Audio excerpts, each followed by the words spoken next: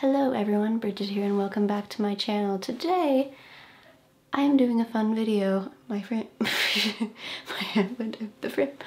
Today, we are doing a writing video. We are doing a video, this is going well. We're doing a video where I am breaking down season 15 of Supernatural. Now, this one was interesting. I have never really done this kind of video before. We're gonna see where it goes. Since I am kind of trying to figure out how people write TV shows and TV show seasons, and being a fan of TV myself, I thought it'd be interesting to actually break down the formatting of this season. And personally, I found it felt weird to me. So everyone's entitled to their own opinion. Season 15 isn't my favorite. I thought it was kind of weird. I'll get into that in the whole video. But I thought it'd be cool to break it down. And let me know if you guys actually want me to do other ones of these for other seasons or other shows. I think it'd be really interesting just to like break down how they approached a season. So I'm gonna be taking, okay, I have broken the season down into 7 categories. They're chronological and I've given them all titles. So I will go over what happened in these episodes and kind of give an overview of what I think the writers were going for.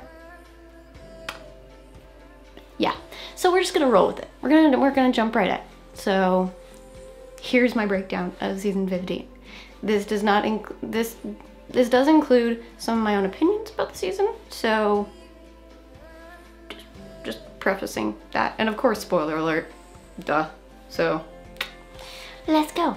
So starting out, we have the season premiere and the first 3 episodes. So I'm calling this First Threat and Goal. It's a pretty basic title. So the first threat we had was the Fisher and all the spirits being released from hell. And yes, this is basically the aftermath from the season finale of season 14. So it kind of establishes Chuck's power and the threat that they're going to be facing in this season. It also has character conflict, it has Rowena's death, and kind of sets up where the brothers and Cass and Jack and all that, where they are. And it's hard for me to comprehend that Balfagor was only in there for 3 episodes. Just saying. He's only in this section. And so, yeah, it even has, like, it's like this little category has its own character. And we have Balfagor for this one section. That is the first section, which seems to be like its own little tiny story arc, which is interesting. But anyway, moving into the next section, which is episodes 4 to 7, which I'm titling Life Goes On, which is after the Destiel divorce and after Cass walks out and we have him solving cases by himself. We also have, in the later part of this section, we have Dean going to see his old friend. We have Eileen coming back. This section is good for character growth and certain exploration of the characters. Personally, I think it's kind of strange to have when you've had 15 years to build up these characters, but it's fine. It's totally valid. It's like, we need a little bit of time. We can't have them doing epic fighting God all the time, but having 4 episodes dedicated to that did seem like a little much to me, personally. That's all I'm saying. And yes, we have the return of Eileen, we have Sam's visions in this section and Chuck showing him all that could happen if he says no, and the bullet and all that gets resolved in 4 to 7. 4 to 7 was kind of moving past the first conflict, and then we have the break in between that and the next big conflict. Which leads me into the next section, which is only 2 episodes. It's episodes 8 and 9, which I'm titling Back into the Fray, and that has big characters returning, and we have big plot points, and just like these 2 episodes were really like epic, and I really loved how they did this.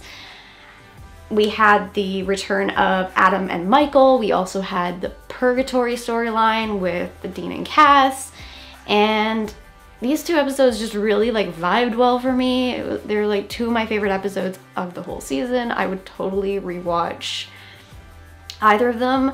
More so episode 8 than 9 personally, because I love Jake Abel's performance as Adam and Michael, and I wish he didn't die, but hey, what can you do? It's supernatural, everyone dies.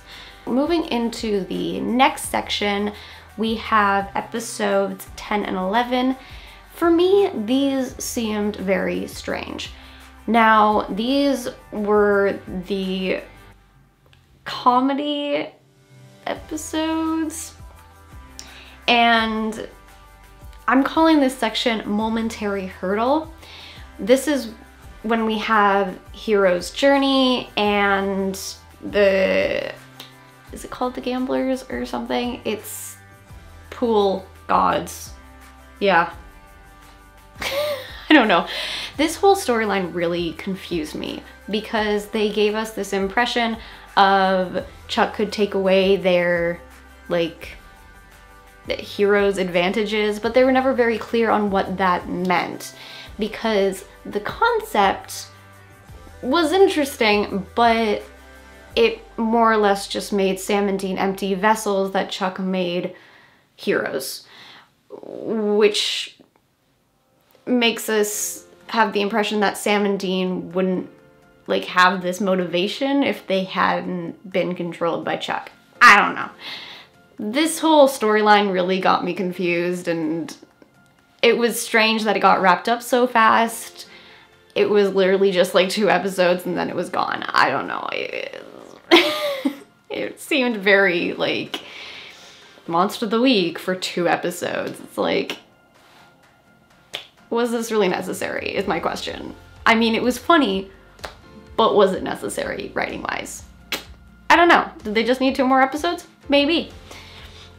Anyway, this moves on to episodes 12 and 13. And this section I am calling Build the Stakes.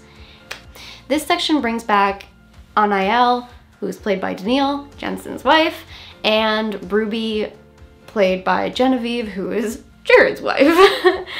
It also, the episode, that was all in episode 13, and the previous episode we actually got Kaya, and we had Jody, and we had amazing dynamic between Cass and Jody, and you can watch my reaction video to that because I squealed.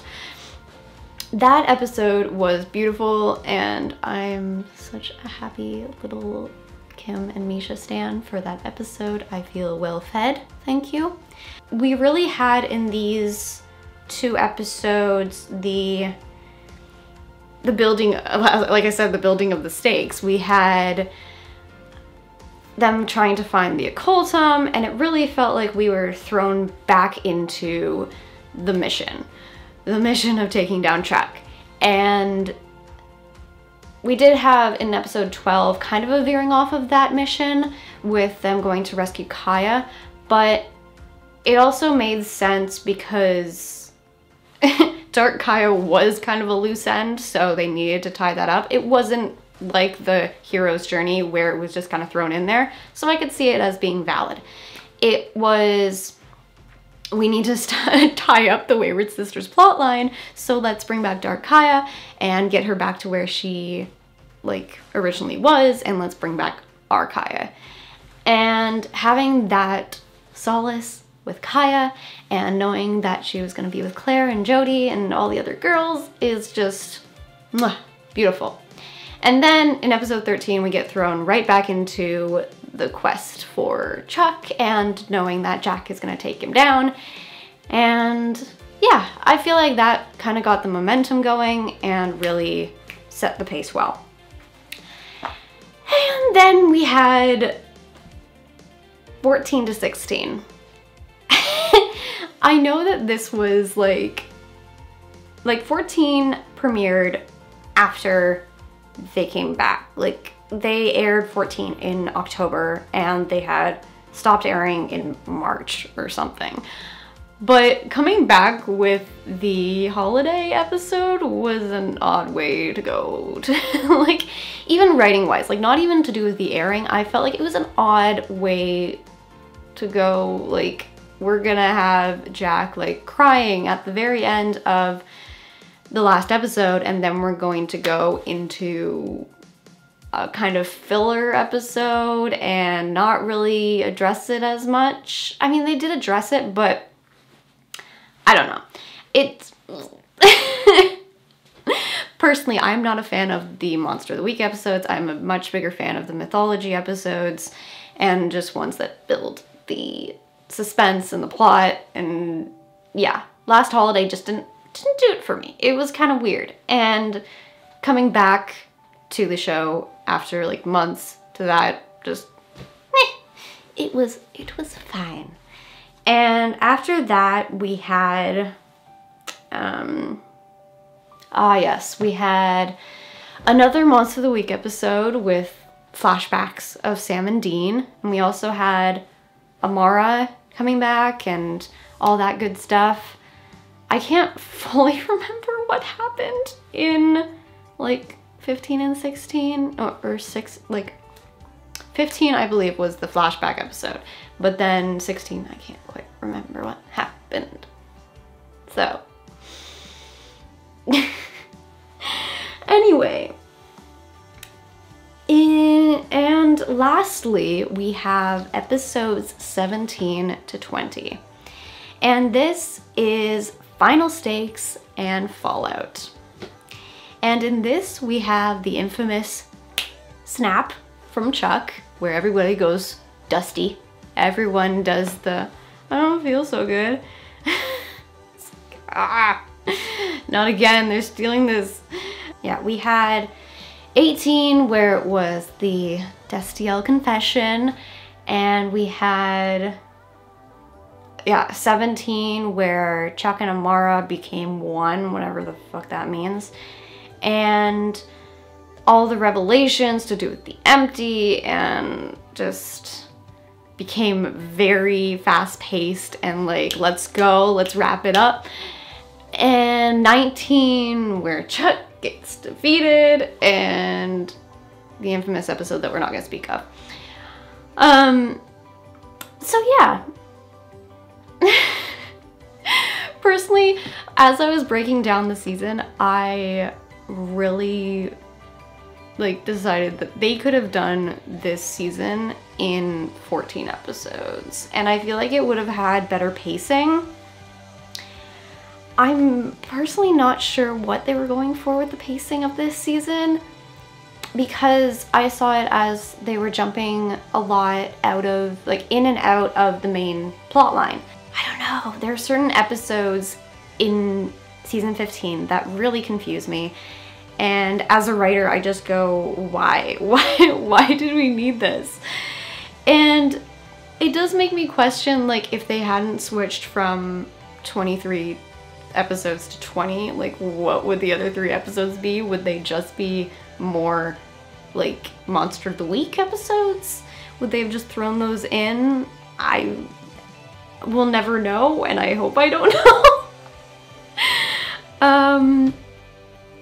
Yeah, that is everything I have to say about season 15, unless I start ranting, which I could, and I don't want to, because this is just becoming my opinions on season 15. So yeah, that that's all I'm going to say for now. Give this video a like if you enjoyed it. Leave a comment down below if you want me to do other ones for other seasons. And let me know what you thought of season 15. Feel free to disagree with me if you loved it. I would love to hear why and just have a conversation. Hit that subscribe button, ring the bell, and I will catch you all on Friday with another video. Bye. Ha.